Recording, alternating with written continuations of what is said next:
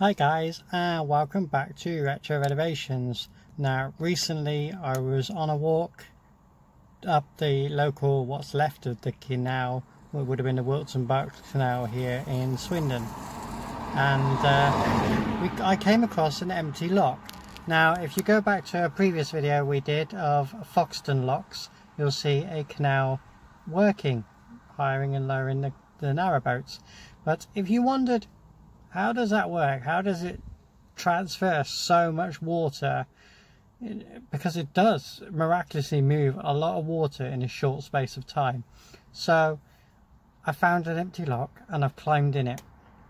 And even though the metal paddles have gone, you can picture how they work. Obviously people stand up above, winch open, and it would lift open and close a metal trapdoor inside, which you can see the remains of in this closed lock. Now this closed lock's been closed for some time, but it's miraculously preserved. So without much further ado, I'm just going to show you the little footage from where I climbed down into locks so you can see what they look like empty and how they worked. Enjoy.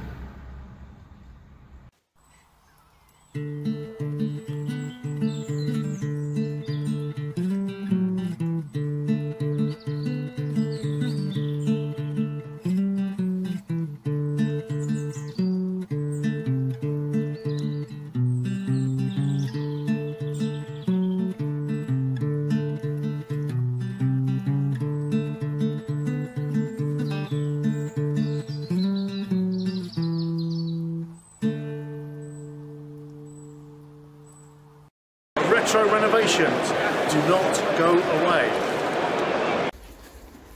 I'm just going up the Wilts and Berkshire Canal. That's all that's left of it, but it does look like there's an old lock. I'll just go and see it. So walking up this abandoned bit of the canal, and there is a lock.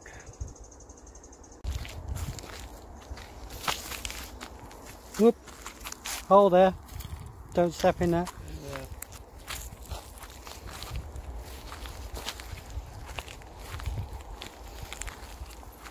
Wow, look at that.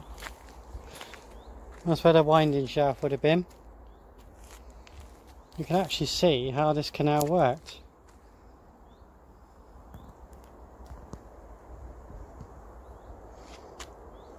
It's unusual, you don't normally get to see them empty like that.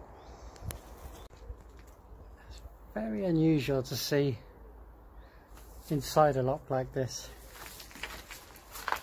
Got the water overflow part there, and I'm going to turn the camera around now.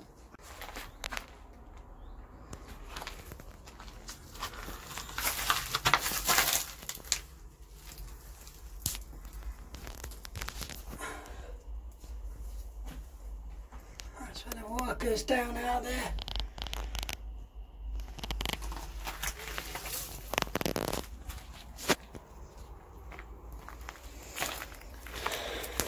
And would come out down there.